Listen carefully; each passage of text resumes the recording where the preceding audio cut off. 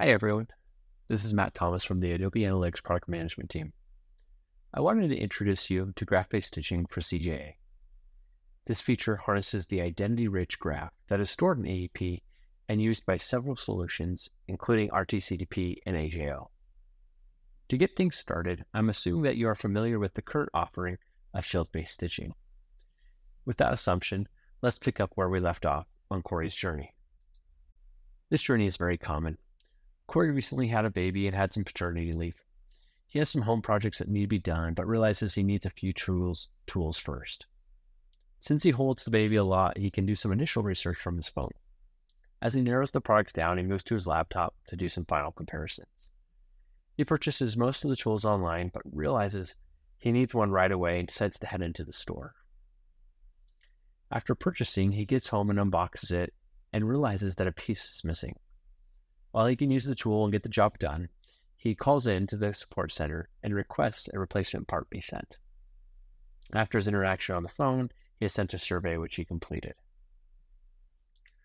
When bringing this data into AEP, typically it's in a dataset and it's centered around a single or primary identity, and it most likely is not common with all of the other ones in the sandbox. Even with field-based stitching today, we can elevate a single data set with identities that are found in it to a higher identity. This still may not be enough. As you can see here, this web and mobile data set, we're elevated to email, which allows us to connect it to the voice of customer data, but that's where it stops. When you go to make that connection, CJ, it is required that every row have a person ID, and to get the full benefit of CJ, it really needs to be in common across all the data sets. To make this possible, you start to share identities across data sets. As we know, authentication or the ability to know a person doesn't always happen just in a single channel. So by enabling identity services on a wide range of data sets, the graph starts to build these identities and the relationships they have into a graph, as seen here in this visual.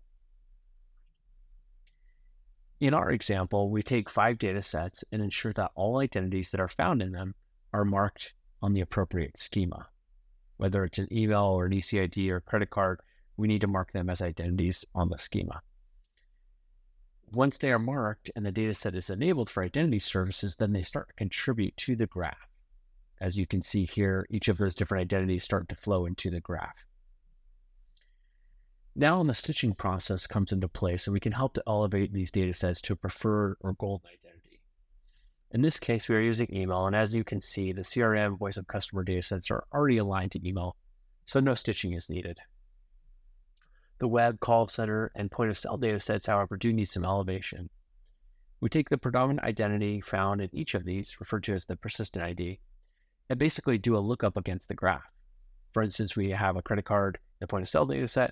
We go and look up from the graph and retrieve an email. We take this email and plug it in as the stitched ID column. Let me walk you through an example. As you can see, we have a web data set and a very well built out graph. The graph may not start out this way, but over time it can resemble something like this. As the first value comes in, we look up that device ID against the graph and resolve to the preferred namespace, in this case, which is CRM ID, and we plug Corey into there. We repeat this process for additional rows. On this third row, it becomes a little interesting because we have an email address on the row itself, but we again take the device ID we have and look it up against the graph, and we know that the CRM ID is the preferred identity, so we plug that in. So now we've added an identity to this data set that it didn't have any reference to before. We'd repeat this process through all of the different data set, all of the different rows in the data set. And as you can see, we've appropriately assigned multiple rows of data to the right person. Now, the last step is really making the connection to these data sets. You simply make a connection specifying the correct person ID, which in this case is stitched ID for the ones that we stitched, and email for the other two. Now, all of the data sets are aligned together around the right identity, and richer analysis can be performed. Hopefully you have a better understanding of graph-based stitching and how it can help you in your customer journey analysis and activation. Thank you.